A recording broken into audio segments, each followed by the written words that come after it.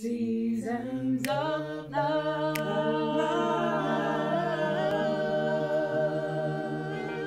Sonae Tramble is a purpose-driven entrepreneur, author, and marketing strategist who specializes in helping people to move from where they are to where they always knew that they could be.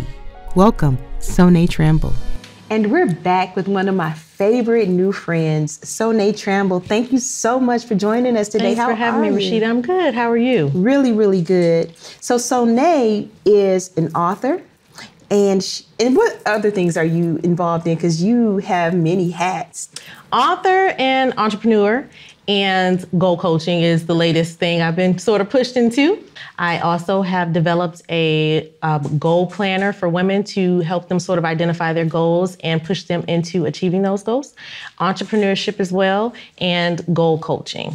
Awesome. I need the goal planner because after the day I've had today, a planner would have helped me a little bit. Oh, well. but yeah, a lot of people are wondering, we're all at home. We don't know what's coming up next in the world, especially with this pandemic and whatnot.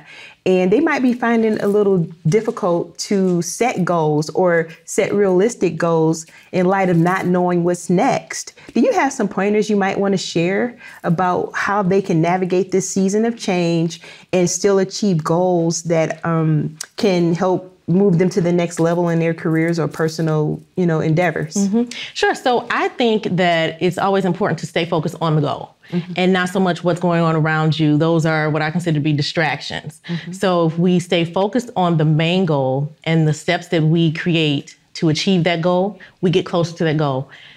We're consistently taking steps that we set out, to take us forward mm-hmm. in reaching the end goal. And so as long as we're taking those micro steps, mm-hmm. we reach that bigger picture. Can you say a little bit about what those micro steps look like? So, yeah, I know it's easier said than done, but how do you break down goal achievement into measurable objectives that you can check off and say, did that, mm-hmm. and then have a sense of accomplishment?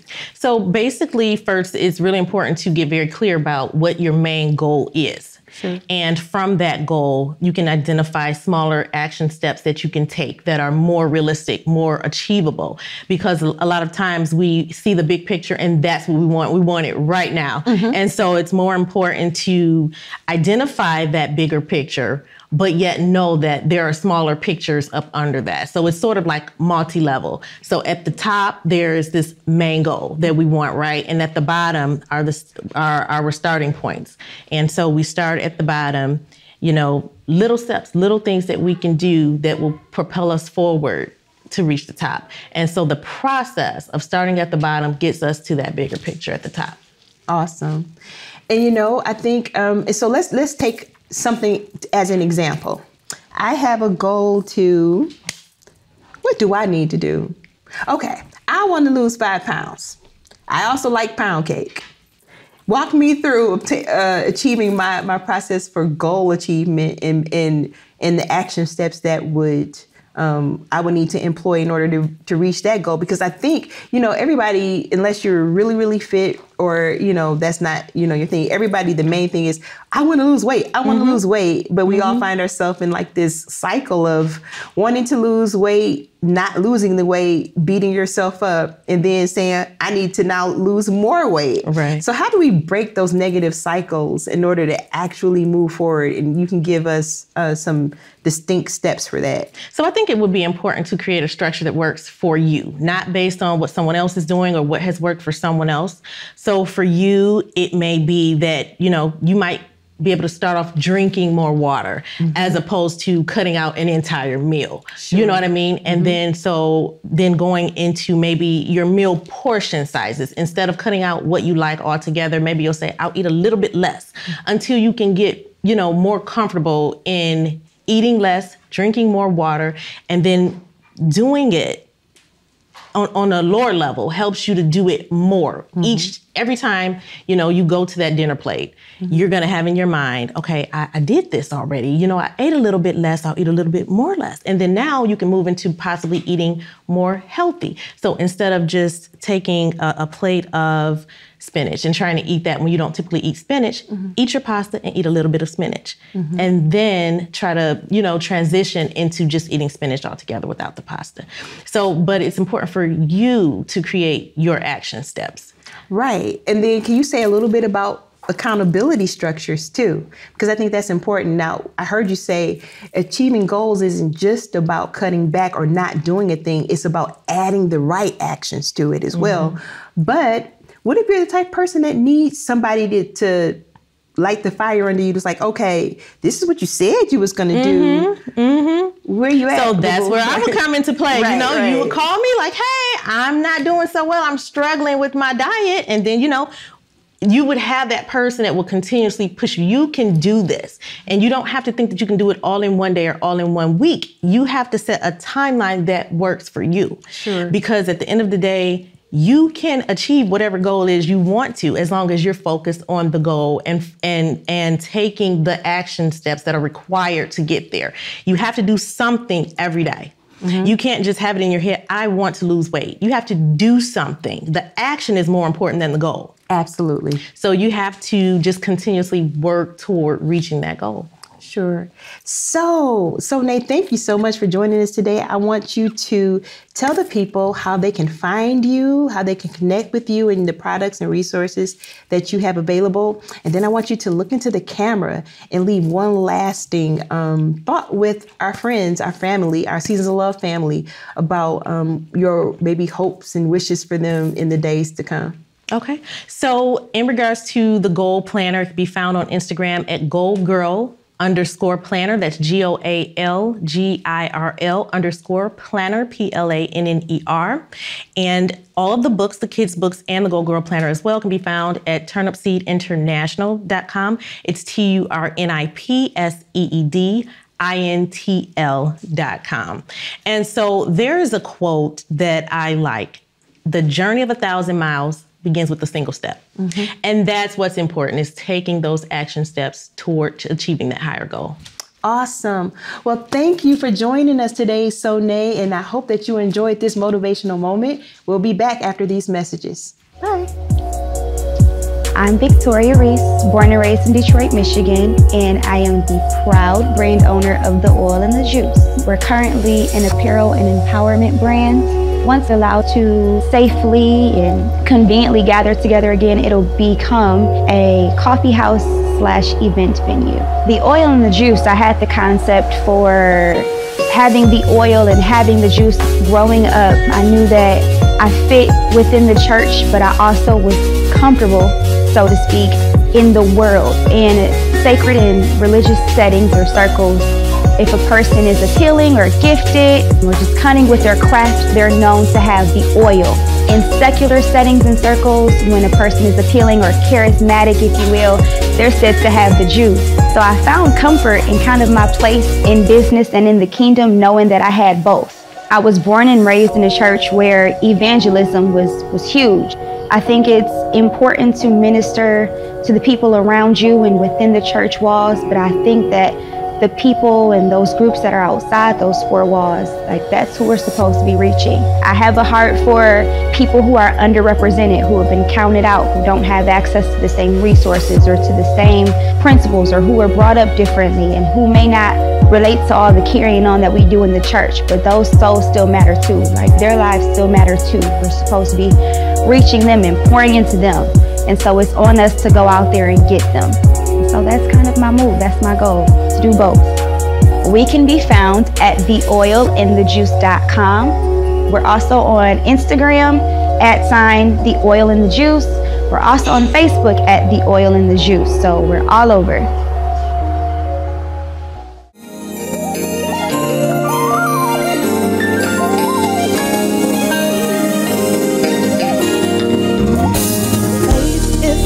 Substance of things hoped for, and the evidence of things not seen. Whatever you ask, He's able to perform if you only just believe. Oh, with faith, you can move every mountain without faith. It's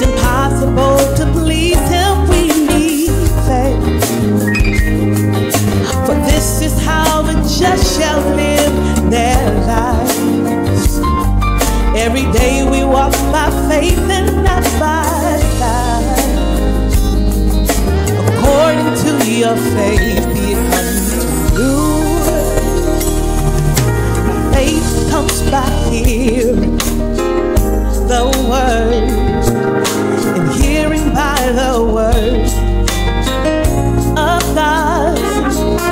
For we are saved through faith, and saved by His grace, if we only just believe. Oh, with faith you can move every mountain without faith. It's impossible to please Him. We need faith. For this is how the just shall live their lives. Every day we walk by faith and not by sight. According to your faith be it unto you. Be it unto you. According to your faith be it unto you. Yeah, be it unto you. Oh yeah. According to your faith be it unto you. Whatever you need from the Lord, be it unto you. Whatever you can stand in need of, according to your faith, He's able to heal and deliver. But it's unto your faith, yeah. According to your faith, according to your faith, be it unto you. He's able to do exceedingly and abundantly above all you can ask. According to your faith, faith comes by love, faith works by love. Yeah, according to your faith, He's able to do it. Whatever you need from the Lord, be it unto you. Be it unto you. According to your faith, He's able to deliver. He's able to restore. Yeah, according to your faith, be it unto you. Be it unto you. Be it unto you. According to your faith, be it unto you. Yeah, be it unto you. Be it unto you. According to your faith, be it unto you. Yeah.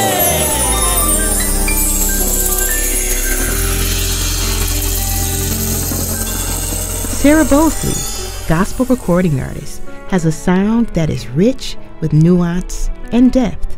She inspires many to go deeper in their love of God and people with her power-packed delivery and vocal prowess.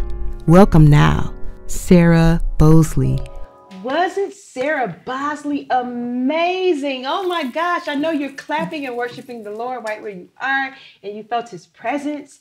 And we have her here today. Sarah, how amazing are you? Oh my goodness. I don't know. You can be humble. You can be humble. You ain't get to be humble, but you can be humble. The UM, right. The UM. But we so were blessed by your ministry. And over the years, I watched you grow and blossom. We've done a lot of ministry together. And just seeing you come into your own is so amazing. It's so encouraging to me. Because you are a jazz gospel singer. Like, some people say that they're a jazz gospel singer, but honey, you got the goods on both ends. Well, praise God. And I'm so proud of you. So tell us a little bit about who you are as an artist. Whatever else you want to share. I'm going to ask you more questions. Okay. I'm going to ask some deep probing questions like I'm Oprah.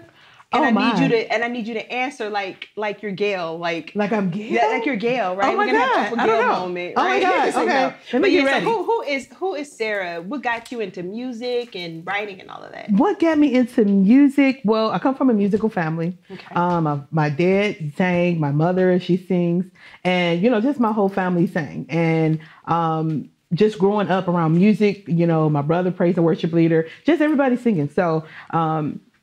I was singing in, church choirs and praise and worship teams. And then I realized that I people wanted me to sing along. Yeah, you got your oil. You got some oil too. Praise God. Praise God. Thank God for the oil. Oil and a voice. Hey. Some people got oil, no voice. and Oh my some God, people got voice and no oil. Oh Lord. But you got the best of both worlds. Yes. Gotta keep it that way. Praise God. But just growing up in the church and singing, and then started writing, like in my early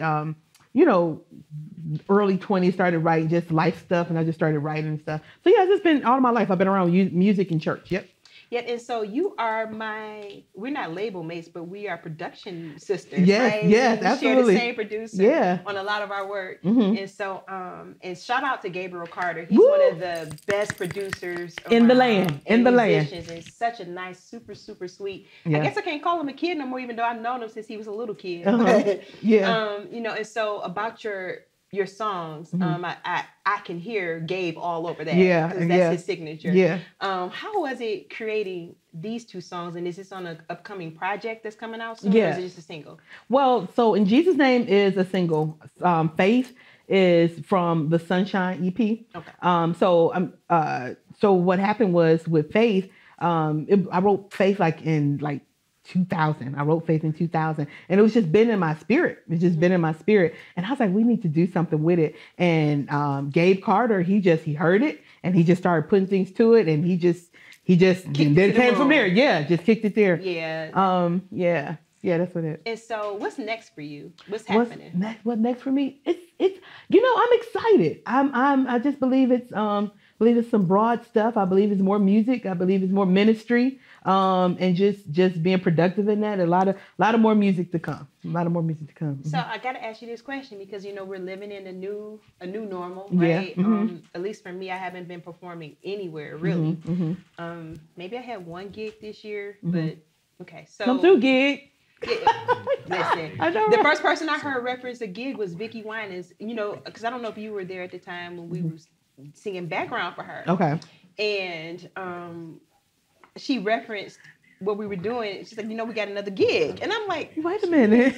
Like, what was a gig right. economy? I mean, right, exactly. So, right. So I don't necessarily think of it as a negative term. Right. Because I don't want to, because I definitely do not believe in cheapening ministry. And what you do absolutely is ministry. Absolutely. So I didn't mean that as for disrespect, right. but ministry engagements, because many churches are not open physically, right. Opening their doors and they're doing virtual events. How are you reinventing yourself as an artist, a performing artist in this new climate of virtual everything just about? Just staying moving. Just being inventive.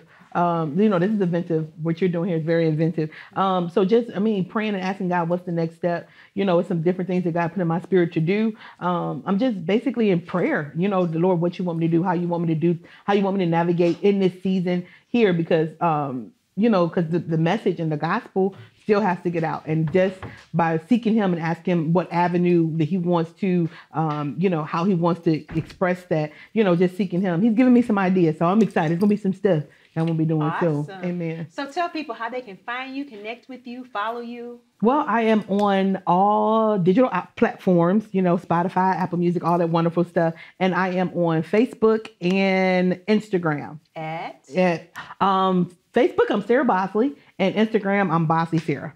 Awesome. Yeah. Well, Yeah. Thank you for your time here today, Sarah. You were amazing. You Thank are you. amazing. Thank I love you. your spirit. And girl, you better come through with the African print. Hey. Right? No, why? Maybe ratchet. Why? Why would Well, we we're do it? not ratchet. Right, We're not ratchet. Obviously, we're not. Right. Yeah. But we are slightly sexy for Jesus. That's what Yes. that's the term we Holy came up with. sexy. We're just joking. Don't write Holy me a letter. sexy. Do not write me a letter. Period. Why? But I'm just saying, there is a space for women of God to look beautiful, and you absolutely look beautiful. Thank you represent you. Christ well. Thank and you. I'm so proud of you and look Thank forward to what's you. coming. Thank you. Your new next. Thank you. Thank you. All right, everybody, Sarah Bosley. Thank you.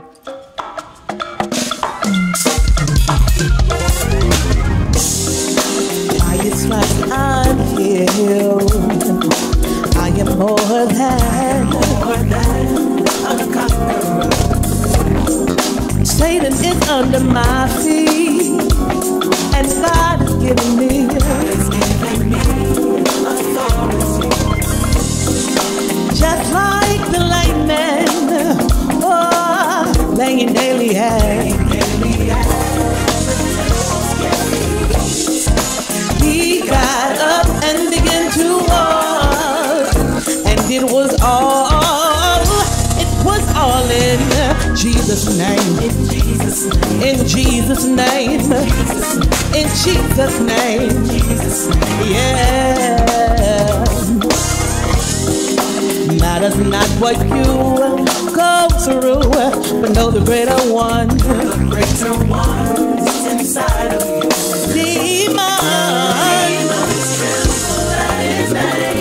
And only by His name. Only by His name, it must be said. Oh, you can speak to the mountains, and the mountains will. They will obey. Believe it shall be done. When you call on Jesus' name. Yeah, yeah. Oh,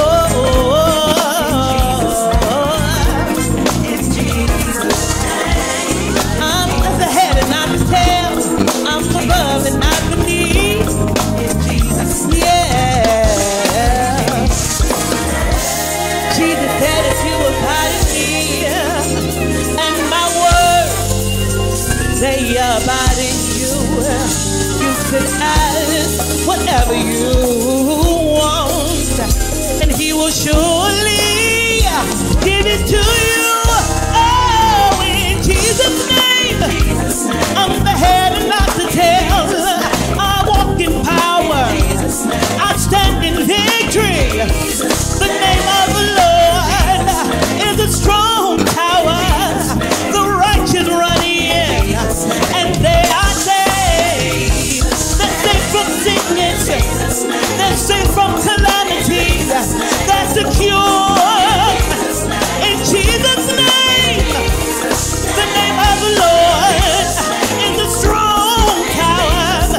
The righteous run in, and they are safe. They're safe from sickness. They're safe from calamity. They're secure in Jesus' name. They're the head and not the tail. They're walking power. They're blessed in the city. They're blessed in the field. In Jesus' name. Yeah. What a glorious name. Yeah. What a powerful name. Yeah. We exalt the name of Jesus. We exalt the name of Jesus. Yeah. We exalt the name of Jesus. Yeah, yeah, yeah. We exalt the name of Jesus. Yeah. Oh, oh yeah.